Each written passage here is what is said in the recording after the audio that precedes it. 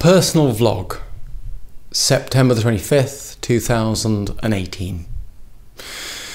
We've got the petition up and running. We've got a lot of people signing up.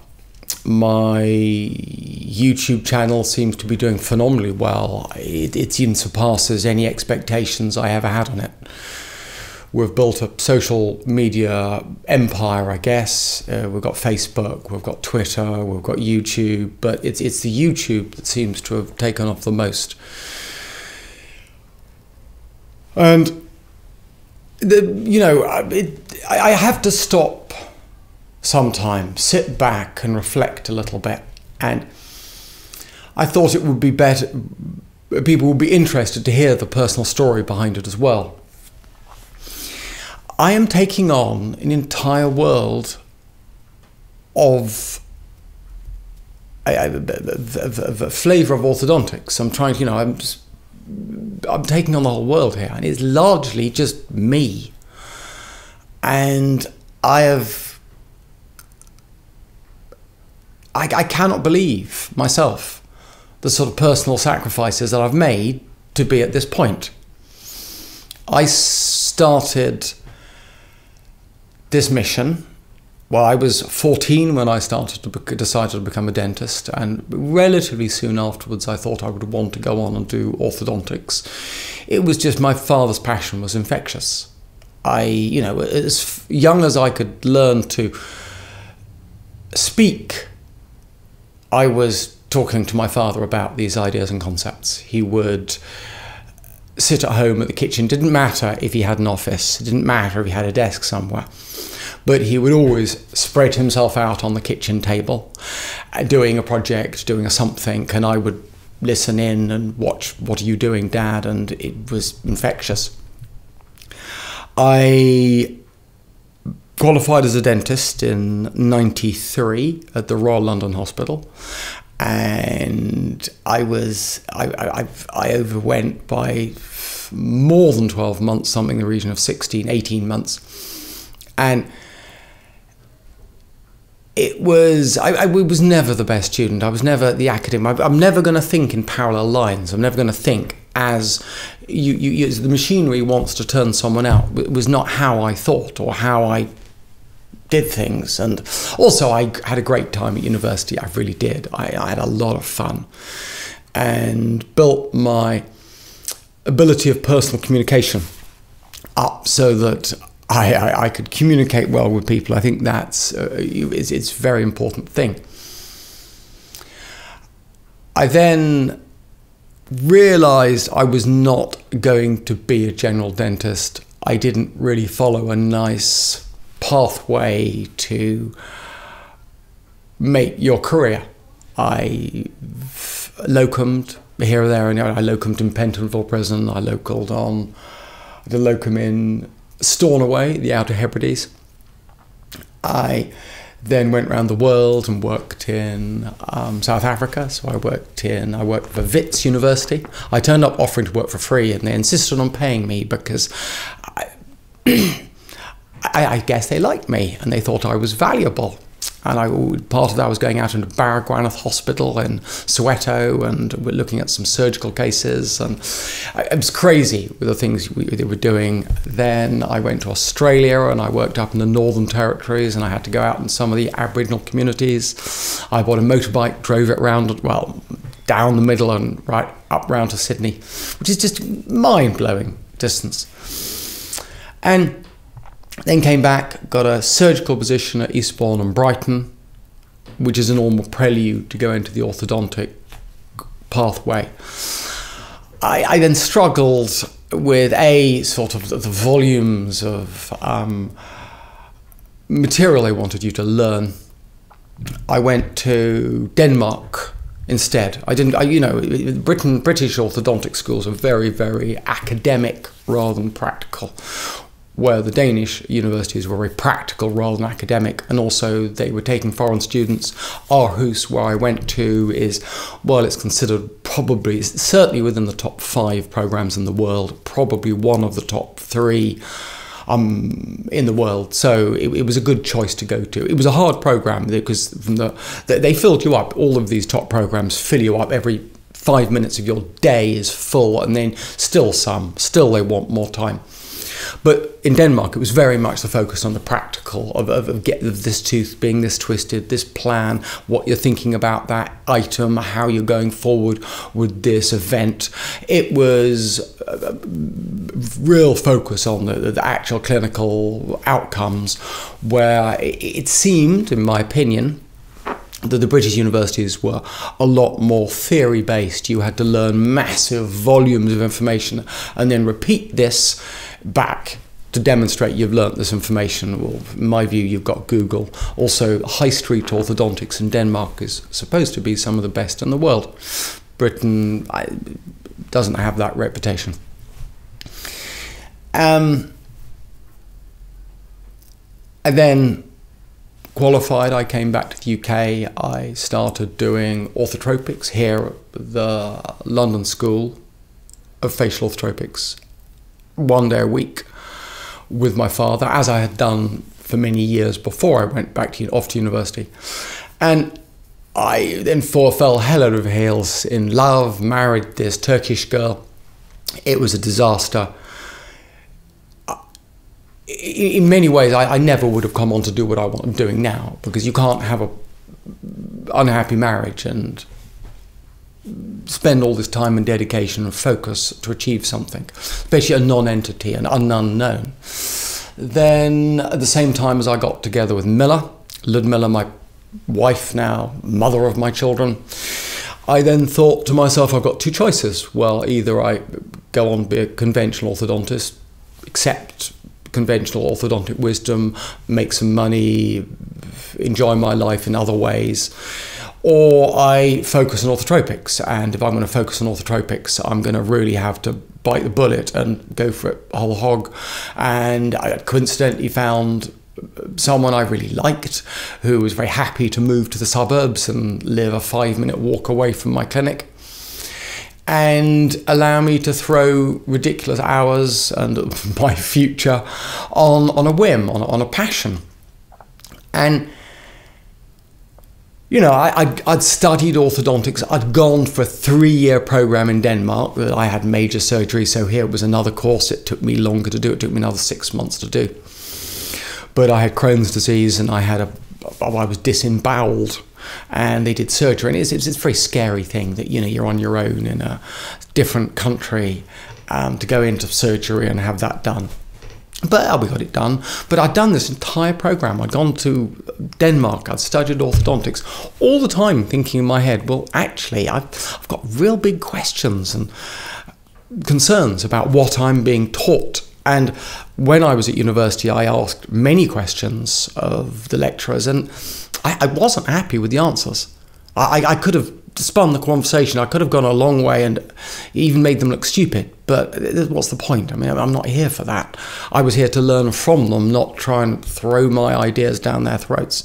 But I actually went for a course to study it to get the bit of paper, not actually to be an orthodontist. And that kind of swayed my opinion. So when I'd finished my relationship, the dust had settled, and then I'd met Miller. I'm thinking, right, well, I should now go and do what I always wanted to do. The whole purpose of going back to university to become an orthodontist, to get the piece of paper so no one could claim that I wasn't an orthodontist. I was able to get massive information and knowledge. Aarhus, where I went to in Denmark, had some of the groundbreaking work on growth and development. You know, Bjork had been there. Was the professor, and his ideas and concepts were, you know, are the bedrock of a lot of understanding about how faces grow. So it was a good education, but I always did that education with the full knowledge that I would probably never use much of it. And it's a hard thing to do, to spend 3 or more years of that level of hard work for the sake of getting a bit of paper, not the knowledge. So in, I guess, what was it, 2011, 2012, I moved down beside the clinic here. The clinic was working 1 day a week. We weren't losing money, but we had a very minimalistic clinic that was on a Thursday. We were getting some nice results. About a third of the patients, I think, probably shouldn't have bothered coming to us because they didn't make an effort to change. Third of the patients, I had nice results, and a third of the patients were outstanding.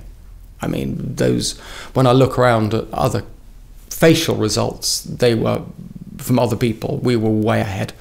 I mean, I once got one colleague, or I've got a couple of colleagues over my lifetime, but this one colleague was well respected, well qualified. He was doing good work, and he showed me his 10 best results that he'd ever achieved, and they didn't compare to our results at all. I mean, there was no comparison. So I knew we were getting something, and I could see this with the facial results. I knew the base science. I'd been in Denmark, and I knew it didn't fulfill the answers I had.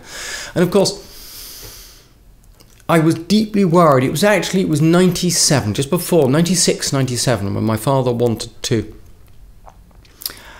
or maybe 98, when he was thinking of sort of taking borrowing a lot of money to make a film, to say what he was thinking, to get his ideas out there. And I thought, he was getting more and more frustrated. I thought, I need to do something to gain my father the recognition he deserves, and follow my passion, and do what's right, and do what the evidence says, and continue to get these great results, because we weren't making much money, if any money. It was effectively a charity we were running, but we were making people better. And you can't describe the amount of ways people are better. You see this. I mean, the images I show, I grossly underestimate the actual change you have in a person when you make them better. And of course, I'd made a few people worse in my time. Or, I worked in a big factory orthodontic practice in East Grinstead. And I didn't see the patients every time. They were seen by different orthodontists. But you see them when they started, and then you might meet them once or twice through the treatment. I didn't treatment plan these patients. I was a functionary. I was a little cog within the wheel. And I really wasn't happy with the outcomes of what we were doing with people.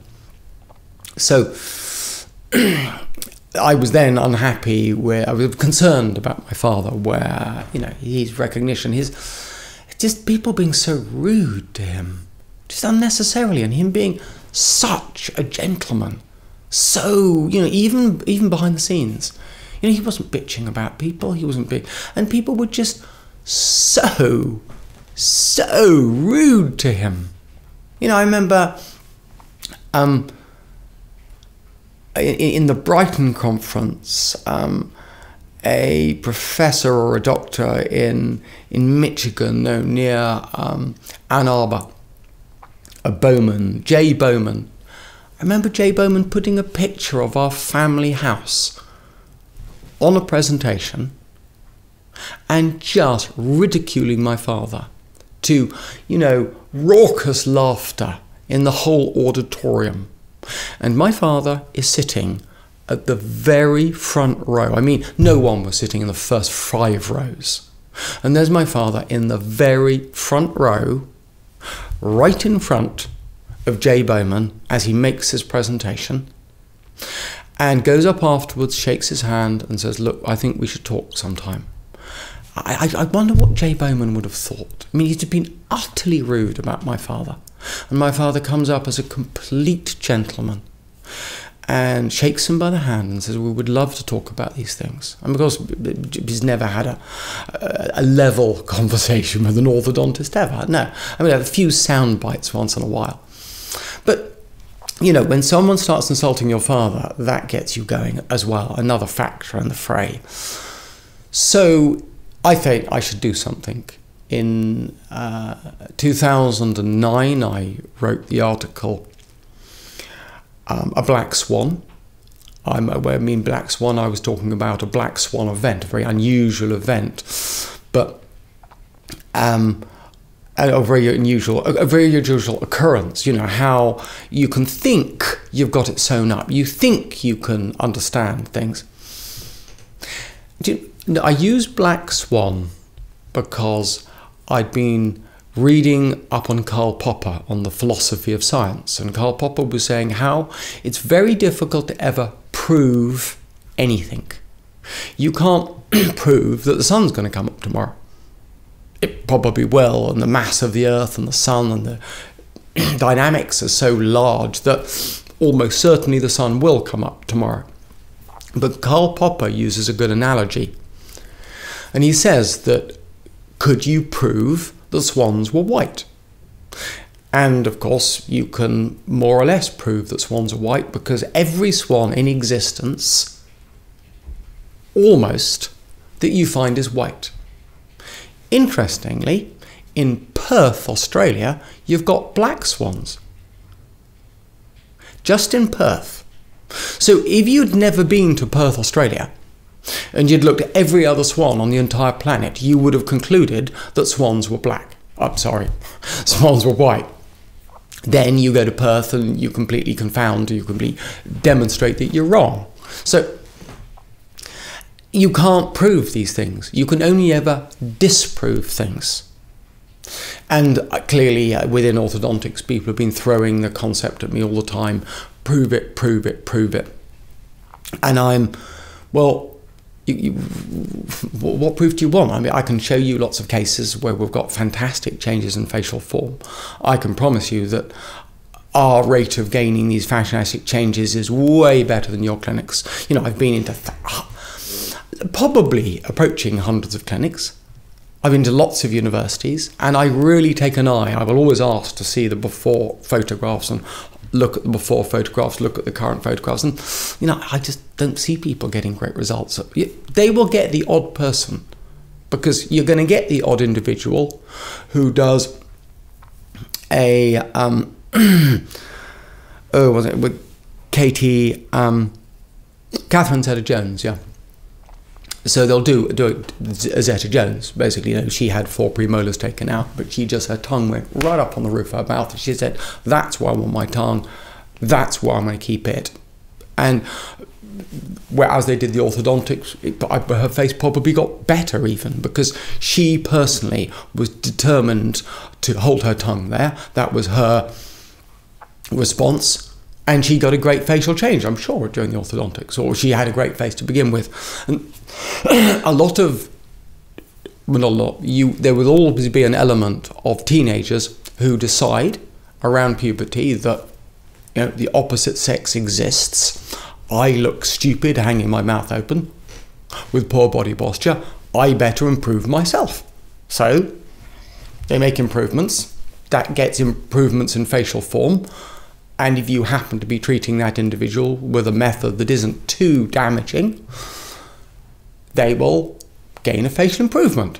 And so you'll always have a random sample of improvements. And so I see lots of nice cases. I see lots of people showing good facial changes. I don't think the facial changes compare with our best facial changes. They're more on the level of our average to poor facial changes.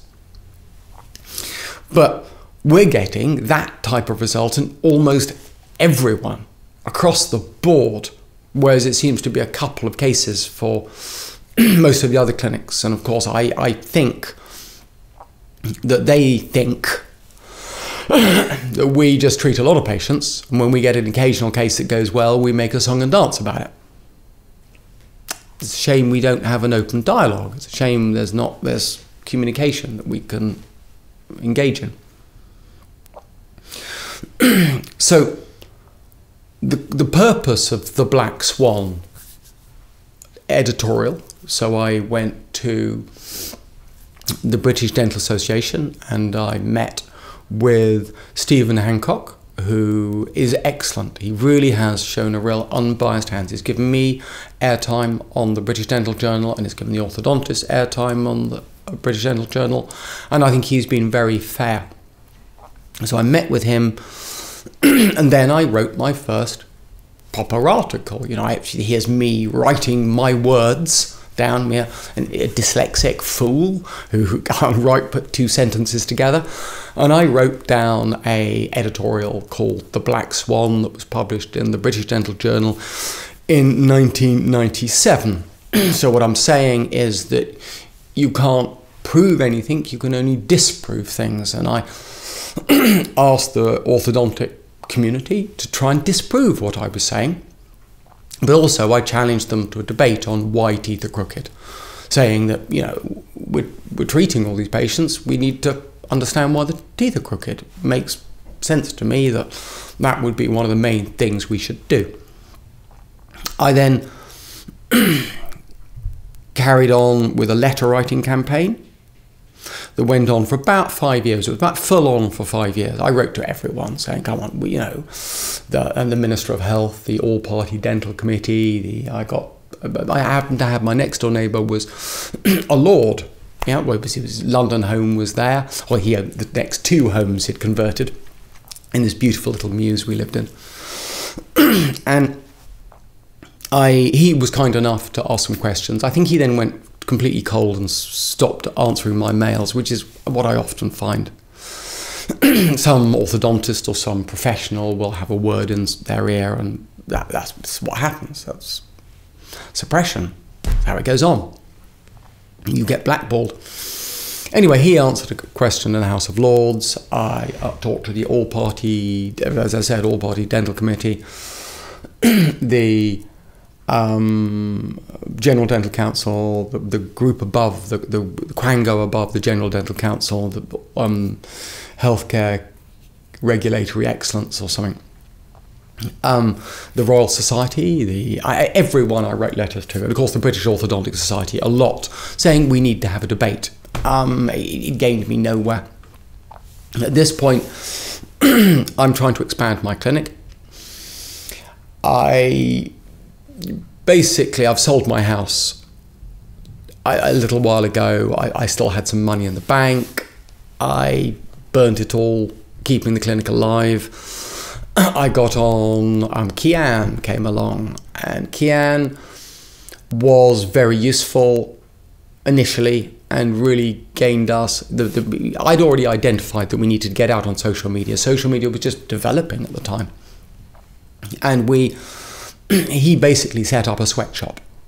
At the time, there were lots of non-UK people coming into the country, and a good avenue for them to do was studies as dental nurse. And you had dentists studying as dental nurses, and we had quite a few of them working here in the clinic, and particularly Abid, who's turned out to be a gem.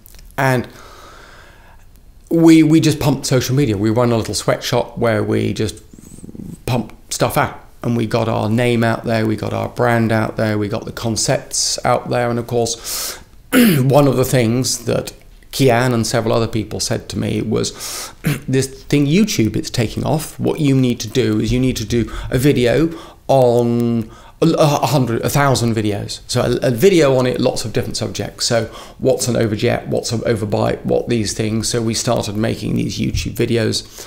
We put these YouTube videos out there. And of course, I was itching to say something what I really thought. Actually say something interesting that, I was believing that this is what I want to do. I want to get this information out there. And so we start putting more interesting information out. And it seems to, I didn't notice to begin with. I don't really notice it seemed to be taking off till, where are we, in 2008? I think 3-4 years ago, I really suddenly noticed that YouTube seems to be going some. I think it was, we had someone wrote to me saying, can they volunteer to help in the clinic? They'd come for a consultation. He had not been enjoying university and then dropped out of university. He was reading an article or a book, something that to do with your life. And one of the things they suggested was you should go and volunteer for someone who's going somewhere. So he thought, I'll volunteer to go and work with Mike Mew. He came here 2-3 times a week initially. And I said to him, right, well, what do you want to do? I tried to set him up doing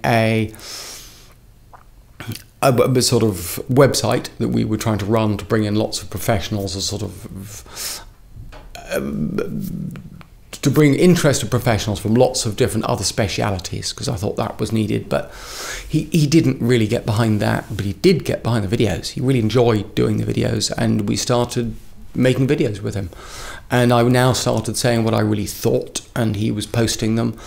And he did well. He did. And interestingly, he was with us when we surpassed 10,000 hits on YouTube, or 10,000 friends, likes, followers, yeah, I think so, on YouTube. And when we had 10,000, Google writes you a letter, and they were supposed to send us a button. Don't know whatever happened to that, silly button thing. But we then got access to the Googleplex in North London. And he went up there a couple of times, met a few people, and entered a competition to get a place on some fully paid for program that Google was done in Naples, and he got a place. And he got a place, I believe, largely on the work he did with us. So, in fact, he followed some sound advice that paid off for him, and we helped him out. But he clearly helped me out, and we got all these videos out there. And of course, as far as YouTube goes, the rest is history till this point, because now it's YouTube's going through the roof. I mean, we've had a couple of blips, but the blip we're having at the moment, we've jumped by 10 times the number of views going on. And in a way, I've been keeping everything back, because clearly I couldn't tell the world of orthodontics that I was going to make a petition to government in advance, because they would have sought possibly to limit the impact of what I was going to do, and that wouldn't have helped me. So we have had to keep a little bit back. And in a way, I'm not going to release this video for a week or so of the information I'll say today.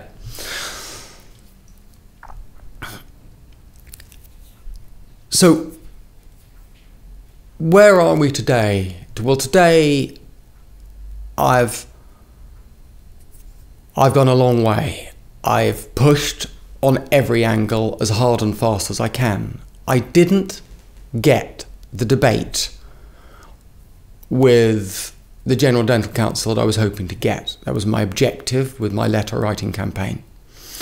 I've now built this large social media empire, and I thought, well, we should go to the people. We should go to the people. I met someone who was very capable and very passionate as well, Claire. And Claire has come on board with me. Claire was wanting to do something, and we chatted, and she said, well, okay, I like your petition idea. I don't like the idea of you trying to make the General Dental Council hold a petition on the etiology of malocclusion, what the cause of crooked teeth.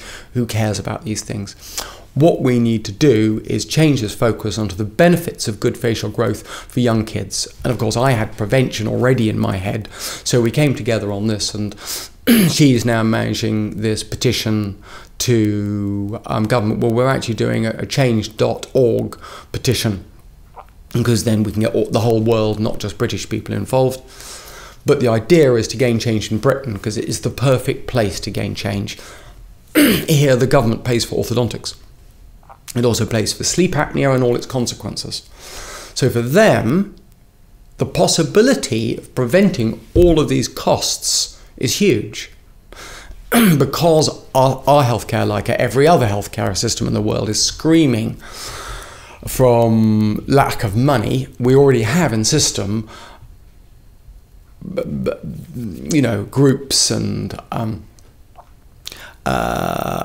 committees that will look at the science behind things to say where they're going to invest their money, where money should go based on the evidence.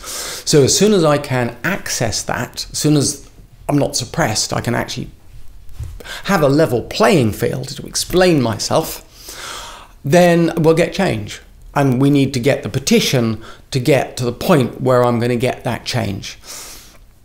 So I've made at this point a lot of YouTube videos to interest people, and clearly I want some of them to go viral to get the information out of them. And they're being effective, and because they're being effective, they gain the attention of the orthodontists around the world. I would imagine that there was patients going to their orthodontist and asking difficult questions in every country all around the planet because of my YouTube channel. And I would imagine in a lot of the English-speaking countries this has become a huge issue. And I imagine then that a lot of these orthodontists have complained amongst themselves, and that message has reached the British Orthodontic Society in the UK.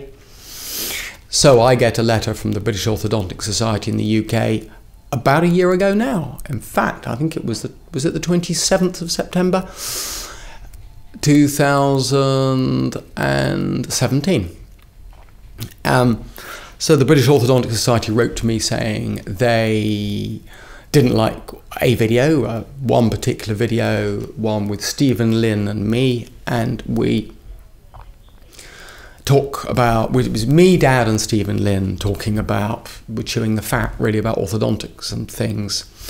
And the British Orthodontic Society told me that what I'm saying in this video is incorrect. It's not, it breaks the rules of the British Orthodontic Society. This is only a club, after all, so they want to throw me out the club. So I then start asking them, okay, well, what exactly did I say that you didn't like? And they're saying, look, you've just got to take the videos down or we're going to throw you out.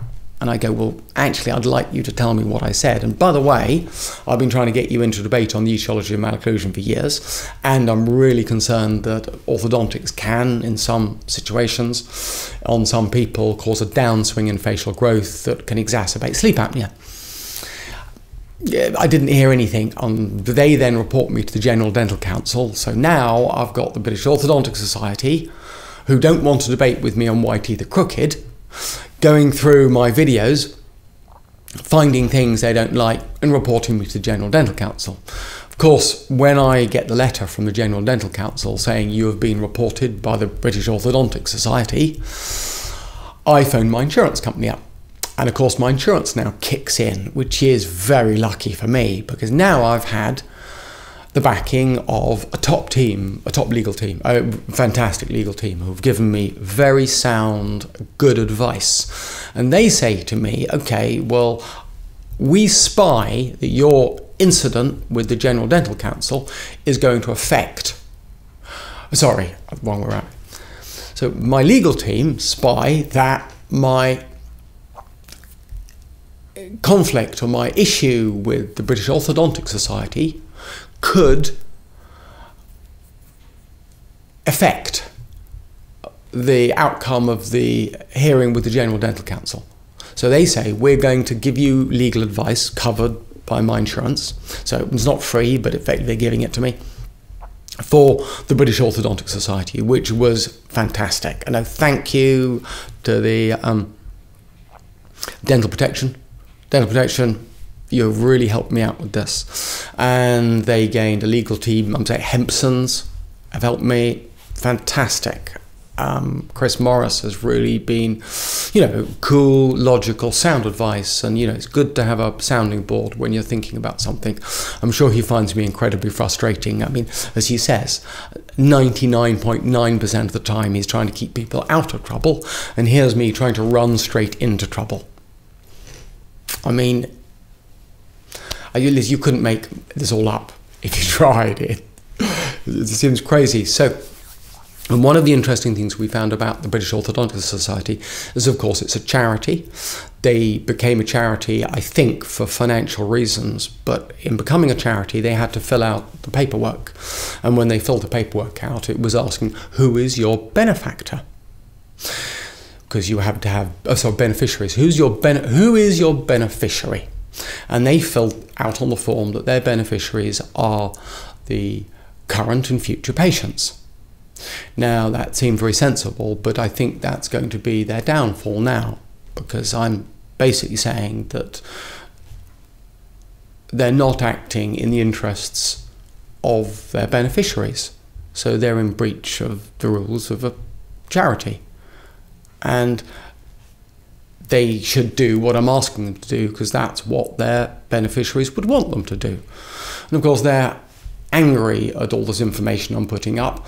In a way, I'm putting this information up to gain interest, but I'm also putting this information up because it is the truth and it's helping people, and it clearly is helping a lot of people.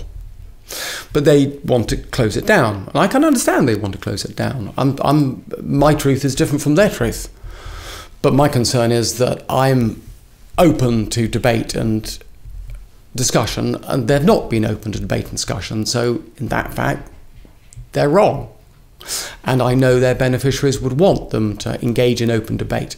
Without a question, their beneficiaries would want them to engage in a debate on why teeth are crooked. Without question. So, my legal team then writes to the British Orthodontic Society and they say, okay, we're becoming involved now. You need to give Dr. Mew specific allegations. You can't just say, oh, well, we didn't like your video. You've got to take it down or stop becoming a member of the British Orthodontic Society. So Chris writes a letter to them and they say, okay, wait a second, we're going to get someone to look at the videos and come up with a list of allegations. Now I think, so they got someone called Alison Murray to make a list of allegations against me. Clearly that was her task. And I have a feeling she looked at these videos and she said, you know, that there's not much in that Stephen Lynn video, not really to get him. So she had a hunt through our videos. In my view, I think she did a bit of a hatchet job, and I think anyone really reading the allegations she'd made they were slightly on weak ground, but she's clearly hunted through the videos, probably taking advice from, I suspect, from a couple of other people, and come up with a list of allegations. And then presented me with that list of allegations. But of course, all those allegations are on the fine detail. And what I've gone back clearly and consistently to the British Orthodontic Society to say is, look, I cannot get involved in a discussion on these allegations unless we first nail down a debate on etiology and preferably have a debate on or nail down the pathology, because if you have a significant influence by the environment, if the environment has a significant influence on malocclusion and what else, and if it has a significant influence on malocclusion, then there must be a pathological process through which that influence occurs. It has to. And of course, nearly everything I'm saying on YouTube, all my comments relate to the pathological process. So to defend the allegations, I'm going to have to discuss etiology, then I'm going to have to discuss the pathological process. And we have to nail them down, otherwise we're speaking different languages. And I cannot be judged by a committee who believes malocclusion is due to the genes, genetic, when I believe, and it would appear that the truth is, that it's due to the environment, or predominantly due to the environment. How can you judge me if you hold the wrong viewpoint, an incorrect and unscientifically based viewpoint? We also suggest that we should have the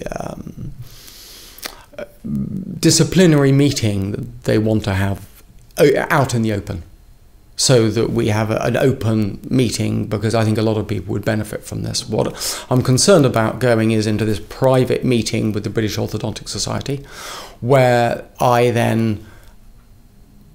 they can make up their own mind. They're a private club.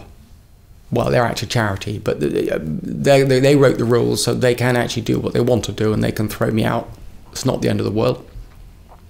But it does damage my reputation, and of course I think I've done nothing wrong, so why should I be thrown out of a club for actually trying to do the right thing and trying to push science forwards? And of course I can be very stubborn at times. I'm not going to have someone push me around for doing the right thing when they're doing the wrong thing, whatever the score is.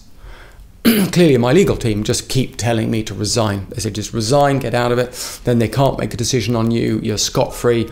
But any decision they make, you know they're going to refer you to the General Dental Council. And if you give your argument on all of these points, you know that the General Dental Council is going to be ready for your argument because they will have heard it already before I turn up. So I'm in a very difficult situation, but I'm going to this meeting with the British Orthodontic Society tomorrow. I would have liked to take my father. I would have liked to take a member of the Patients Association. I would have liked to take a journalist. I would have liked to take just a senior, respected member of medicine. I'd have liked to just, you know, have anyone accompanying me for this meeting, but they're not going to have that. I would have liked to take a audio recording of the meeting because I just don't trust them, really. I mean, they've sent me a letter saying, we had a meeting, we decided to expel Dr. Mew.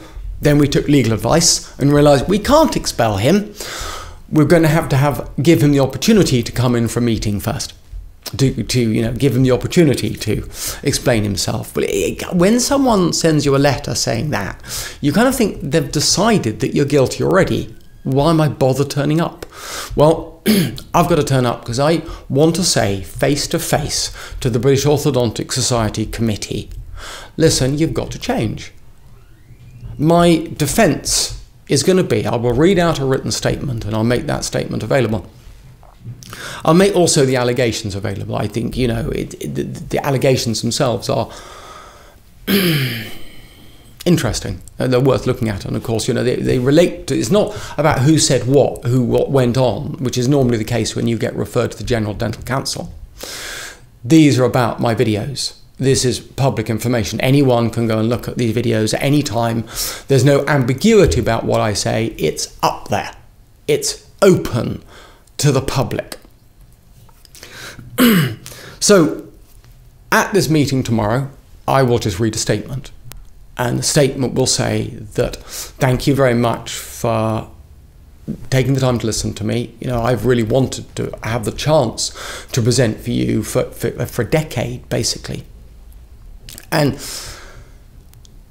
I think it is a shame we've got this gap between. I mean, there's so many different groups within orthodontics. I mean, you have the main body of orthodontics, and you've got lots and lots and lots of splinter groups. And the main group don't talk to any of the splinter groups. It's not just orthotropics they want to crush. They're trying to crush hundreds of splinter groups. I mean, it's criminal.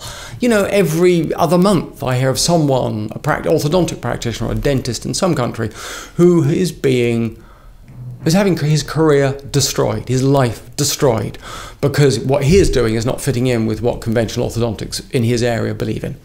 And the most crazy thing is, of course, there's change between all these groups. So you could have someone in Canada doing something that the Australians believe in, the main committee of Australians believe in, but he's being got at because the Canadians don't agree with that, and vice versa with someone in Australia. It's like a witch hunt, and it's like a witch hunt. It's like some religious event going on.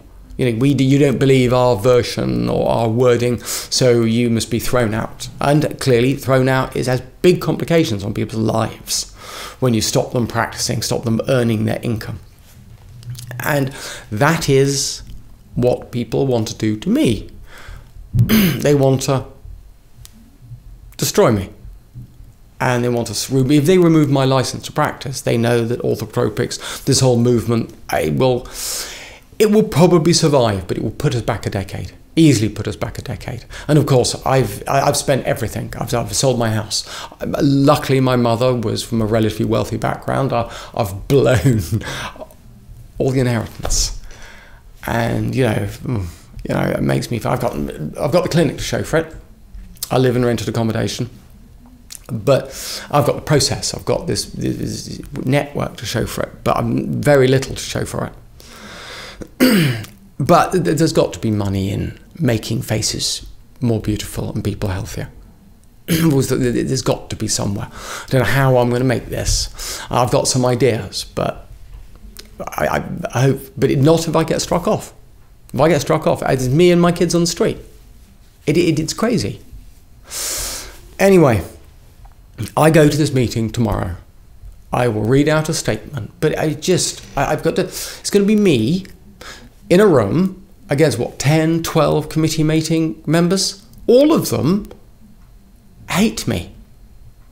All of them think I'm an utter charlatan who's abusing patients.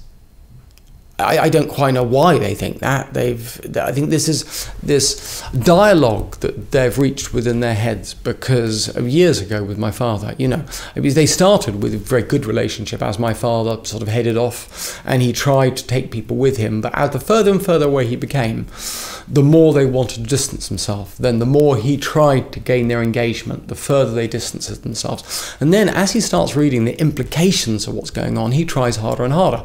They try harder and harder. And now, it's easy for people in the establishment who think they're doing the right thing to view the actions of my father as being reprehensible, being terrible. But they don't know the full story. And they don't understand the full implications. And there's just no dialogue, there's no conversation between us. I know the orthodontists think that we make an absolute fortune for doing next to nothing for patients, for messing patients up with nonsense. But my father has a castle that is built. They think that this is being built on for the funds of patients. They have no idea that we live this literally penniless life. I cannot live on less money.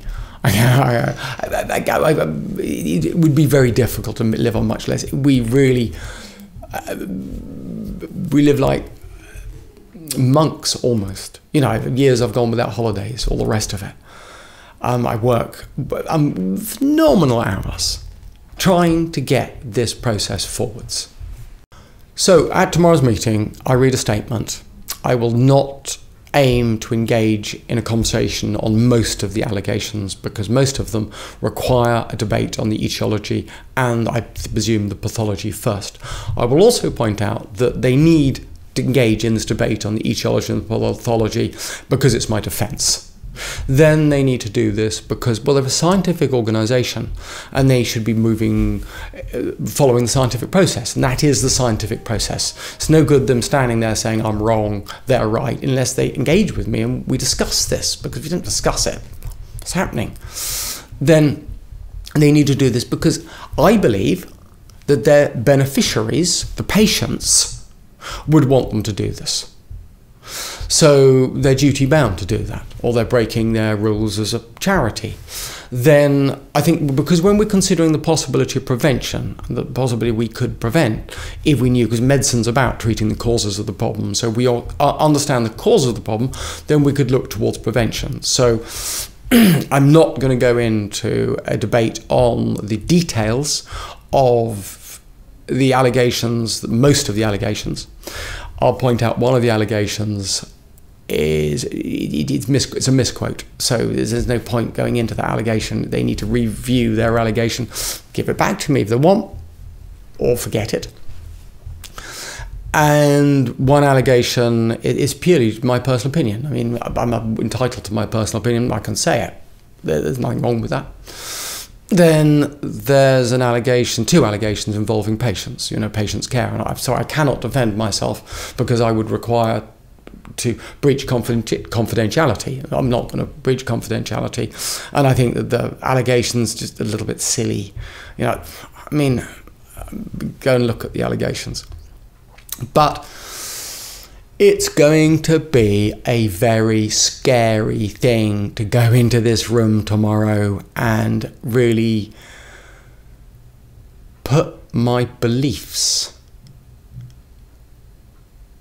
risk my life on my belief, my life, my career, everything I'm risking for my beliefs. I sometimes wonder why I'm doing this. I've blown everything. This decade, the decade from 40 to 50, when you're supposed to be earning the most, you're supposed to be in the prime of your career. I've lived on hot air. I have blown £250,000 or more pounds of cash, money I had that I've just blown. I've worked phenomenally hard. It was a year I didn't have a proper holiday. We had a few days off here and there. Several years I've not done much. I've loaded it all on, and we started the campaign and the debate 10 days ago. I put a letter out in the British Dental Journal at that time. So I've now condemned myself. I've got to go forward with this process, and now I go into the British Orthodontic Society tomorrow, and whoa, dear me, this is scary. You know, yes, I believe in what I'm doing. Yes, I've got a passion for doing this. Yes, all of that, but it is still scary. It just, you know, it's going to be very hard. I've got to be these austere senior people. The top of their game are going to stand there and say, well, what are you doing? You're bringing the profession into disrepute. You. And I've got to say there, and I'll say, well, actually, I think you and your entire organisation and all the orthodontists on the planet are wrong. Oh, what are they going to say? So I go, no, you're wrong. I say, no, you're wrong. What I can't do is say anything in that event that will be used against me later. That's why my lawyers are worried about. Because clearly this whole allegation, this list of allegations, has been sent to the General Dental Council. And the General Dental Council, they have the power to destroy me, completely destroy me. I mean, I could limp on with the YouTube channel. I would limp on with the YouTube channel. I will gain change even if they strike me off. Even if this all goes wrong, I will get the end goal done. And I will gain my father recognition he deserves. And I will get the best treatment up there for patients.